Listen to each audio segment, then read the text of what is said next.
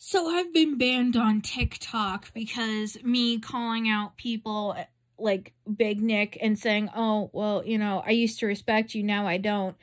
Somehow that gets taken down for bullying, but Pastor Greg Locke and all these other different new fundamentalist churches, can say hate speech and how they want the gay community to die and on TikTok and nothing happens.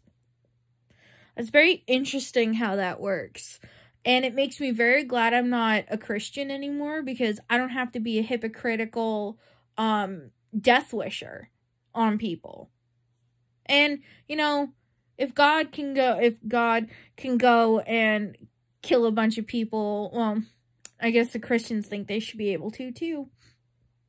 By the way, I was watching a podcast from the Fundamental Atheist, and all this stuff came up, and I just wanted to share that little tidbit of how I felt, because it is outrageous how these people can sit here on TikTok and say all this shit, but when I, as a Satanist, as an atheistic Satanist, call out the Christian bullshit, I get in trouble.